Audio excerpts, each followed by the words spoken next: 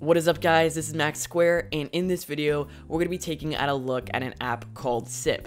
Now what this app does is basically allow you to pick any color on your screen with a color picker and then copy it to your clipboard. Now before we get started, I'd like to give a shout out to the developers for giving me a free copy of this app to review. The app itself is actually free, but to get the pro features, it's $9.99, and I emailed the developers, asked them if I could do a review on it, and they gave me a free copy. Now the app itself sits in the menu bar, and you can see if I go and click on it here that another menu drops down, and you have two options at the top. The first thing you can do is activate the color picker, and if I do that, you'll see it just brings up a magnifying glass, and I can hover over any part of the screen and grab that color.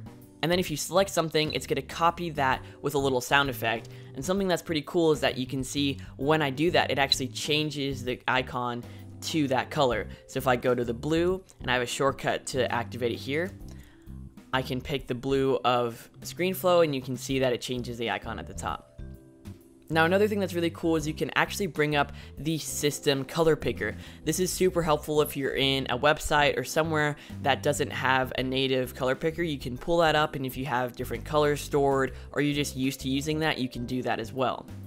You can also decide the code that it's going to copy in. So I have it set to CSS hex, but you can change it to RGB, RGBA, and a whole bunch of other ones here, as you can tell, going all the way to Swift in different languages, which is super helpful, if you just want to change what it's copying, but also if you're a developer and you're trying to get a certain type of code, you can set that as well.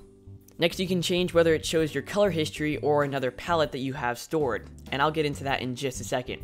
So as you can see, I have the Max Square brand, so if I was using that a lot, I could change it to that, and it would always show those colors, but I really like having it on the color history, so if I just pick something random here, like the male blue, it's going to appear there as well. Now one of my favorite things about this app is it's really easy to use, super clean, but it also has those really fun sound effects that you're probably hearing as I'm copying the colors, and it also comes up with random names for your colors, which is always fun to see what it's going to choose, like United Nations blue or UFO green.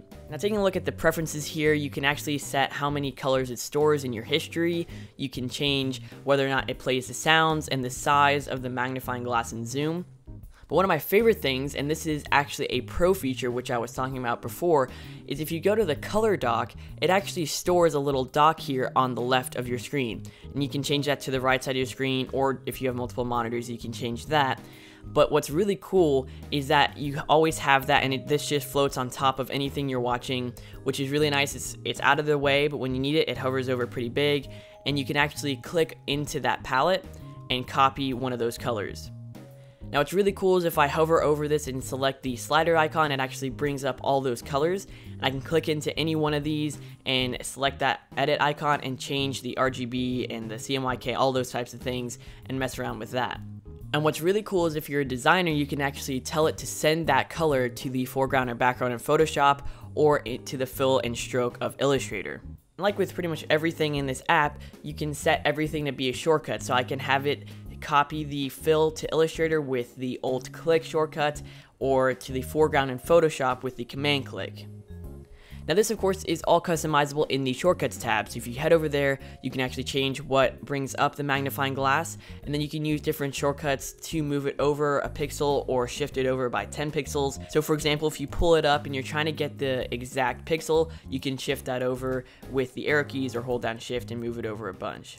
Now like I said, that whole side of the app with the palettes is a pro feature, so you will have to upgrade in order to get that. Now one thing worth mentioning is that this whole app is really useful for just getting a quick color reference and grabbing it, using it. But if you're a designer or you want to get the exact color, I would recommend getting the palettes and putting in those exact colors in there, because all that the app is doing is getting the color from the color profile that you have set, and that may vary from computer to computer and you may not get the same value. Now, a couple things I'd like to see change in the app is the ability to send those colors to another app, maybe like Experience Design or Sketch, and not just Photoshop and Illustrator. Another thing is the ability to share. Now I know currently with the pro features, you can actually share via email from the color palettes, but maybe even something in the main menu that is for the free version that just allows you to maybe message or airdrop or something like that, or maybe even tweeting your colors, who knows. One thing I say in all my reviews is that this wasn't sponsored, and yes, they gave me the app for free, but I still had to make the video. So I really enjoyed playing with it, and everything I said was just stuff I came up with as I was using the app. They didn't tell me to say any of that, and they're not paying me to say any of that. But overall, I've had a ton of fun playing with this app. This is still one of the best color pickers that I've been able to find in the App Store.